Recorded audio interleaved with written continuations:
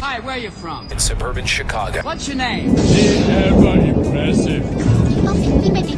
But never duplicate. Hey everybody, what's going on? Eric C here. Hope you guys are doing good. I am doing great. Welcome to the Art of Noise. So this ended up being a fail. What? The Epiphone Special 2 Custom with the kind of like the spider flame maple veneer top ended up not working out the way that I wanted it to work. Now it looks pretty good, okay? But when you rub your hand over it, I can kind of feel that some of the seams overlapped a little bit, which I'm not happy about, and some of the gaps opened up between the seams. So I'm looking at it, it's not bad, and I could probably sand the overlapping down, but I don't like it. I'm not happy with it. So after I started pulling the tape off of this side, I started pulling the tape off over here and just didn't give a fuck. I just started pulling the tape off and kind of pulled some of the veneer, started to tear a little bit into slivers. And yeah, so I'm going to end up just redoing this whole top. There's some spots that I don't care for. And with me, it's like either it's going to be done, it's going to be done nice, and it's going to be done right.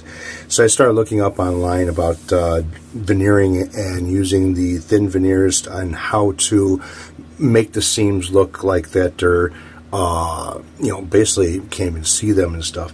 So what I ended up doing is I picked up a 3-hole veneer tape. Now this is a 2-hole veneer tape, and what it is basically it has holes on one side of it.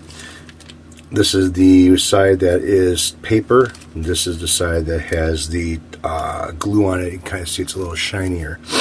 And what you do is you wet this. You get it wet and you put it over the seams after you pull the seams together. You could take an iron and heat it up a little bit. You know, just kind of take a you know, an iron for ironing clothes.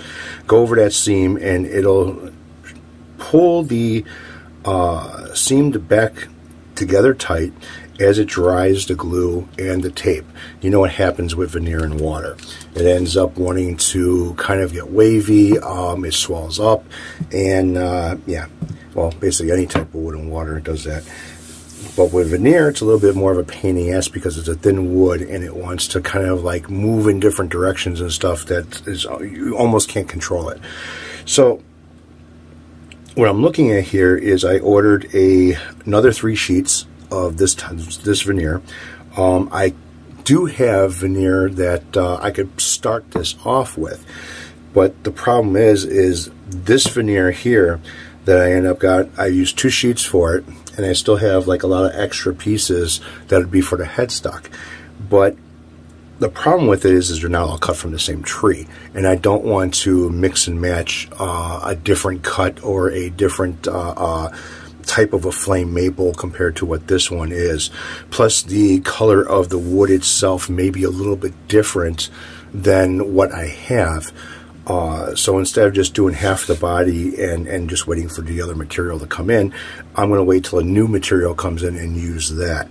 I still have 1 full sheet, and I didn't split it or anything, so that would be a top for another guitar, unless I come up with some type of a crazy idea to do something like this again. Which I actually I do have a crazy idea to do something like this again too with something else. But so I was looking up online. The 3-hole tape that I just ordered, you could put it on the back of the veneer and you can glue that side down. You don't have to remove it. This 2-hole or no-hole veneer tape, you put it on the top and you sand it off. Well, I did it before with a 2-hole, and I don't like the way it looked after I sanded down. It just didn't look, just kind of have a little weird look to it. I don't know if it was from the adhesive, from the tape or what, but I didn't like it. Or I can go with something that I just tried this morning and glue the 2 pieces of veneer together. So this is 2 pieces of veneer, and I wrote back on here. And you can kind of see that there is a line going down the center. That's the glue line. And yeah, so this is pretty sturdy. And I did use water to remove, it was just a very lightly damped paper towel, and to remove the glue that was coming out of the edge. Now this is kind of a pain in the ass to do. You end up taping the bottom, putting some strips on the back, just regular masking tape, which this masking tape here is not a good idea for veneers because, as you can see on here, when you remove it, it also pulls some of the wood strands out. So I don't want to use that tape. I gotta get the blue one to do this.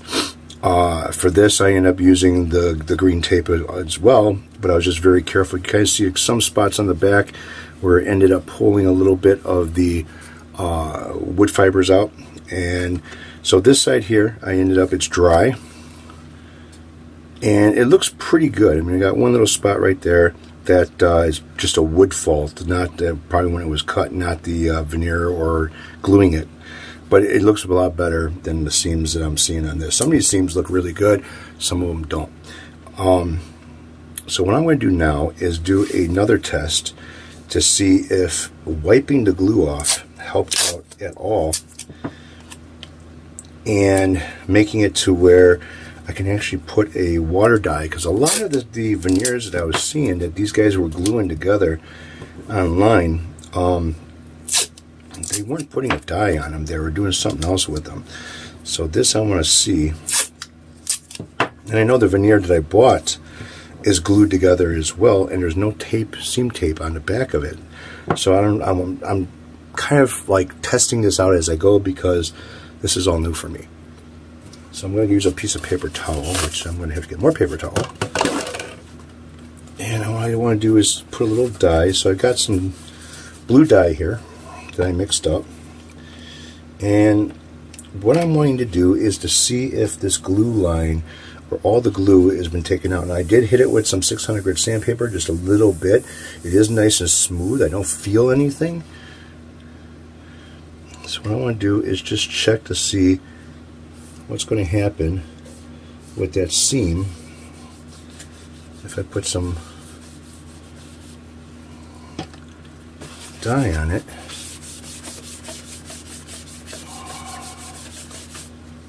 Just to kind of get a look to see, you know what happens when you put glue. So I see it right here where it's a little bit lighter. I'm not crazy about that. So if I go ahead and hit it with just a little bit more of the dye, and I'm getting it all over my fingers, I don't care, it doesn't bother me one bit. Kind of rub it in a little bit if it goes away. Now the reason why I'm wiping the dye off is to see how much of that seam where the glue is kind of gets wiped off with it. Yeah, so I'm not too crazy about that glue right there. See, I can tell, I can see it, it just doesn't look, it's lighter here than it is on the rest of the way down. But the seam looks good in all the other places. It came out pretty nice. So if I force dry it,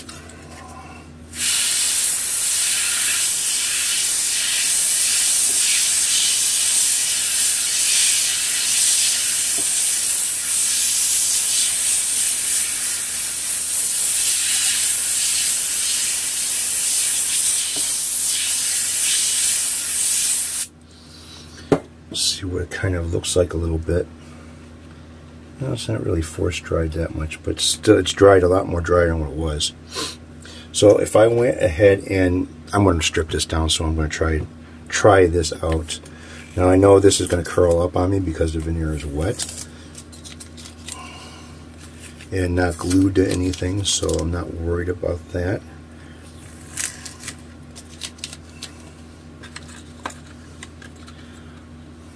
Kind of looks nice, don't it? Yeah, it's gonna curl. It's curling. All right, so let's see something here.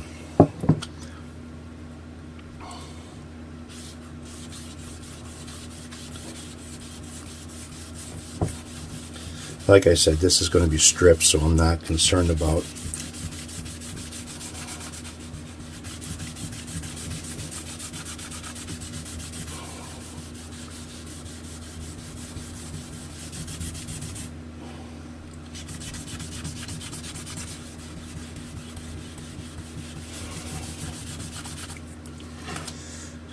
Alright, so right here you can see the fibers being pulled away from when I peeled off the tape off the seam. And then you can see where it's darker on the seam line. And this one's not too bad as far as how this looks compared to this. And you can kind of see where it's lifted here, kind of over the seam overlapped itself. So let me bring you in a little bit closer so you can kind of see what it looks like. That looks fucking awesome though, don't it? Doesn't that look pretty cool? But back to the drawing board. So I'm not too concerned about what I have to do and how I have to do it. Now I have more of an idea. And just putting that, I have to wait for the veneer to show up, and it'll be the beginning of next month. So yeah, so that'll be fun. But yeah, I grabbed some of these tabs over here, and that's why this is stripped off like that, because I grabbed some of these tabs to try to pull them, and man, they were, see, like this. The wood's still there. This is like the top coating of it, so that's what this looks like as well. Excuse me. But this will be nice when it's done. I just have to fucking figure out another way of doing this, which I think I do. I can't use the tape that I already got, so. And then I got a tape dispenser, which basically one side of it where the tape comes out at wets the tape as you pull it. So I don't have to like put that stuff in a bowl and kind of like wet it that way and kind of shake it out and then put it on. So I'm going to be doing it just a little bit different. Look, I'm turning into a Smurf. Alright guys, so that's my story. I'm sticking to it. This was a fail. Not a big deal. It's a learning experience. I'm not ashamed to say that, in fact, a lot of videos I end up doing some shit that like this and ended up failing at it. I'll let you guys know. You learn from your mistakes. And if I could teach you guys or show you guys to not to do the same mistakes that I made, and then I come up with a better way of doing it, it works out fine. You know, you guys learn a little bit from it too. So I'm going to try to scrub this off my fingers. It will come off very little. There's nothing really to take it off. It's most likely just going to have to wear off. So you guys take it easy, have a good one, and I will catch up with you all later.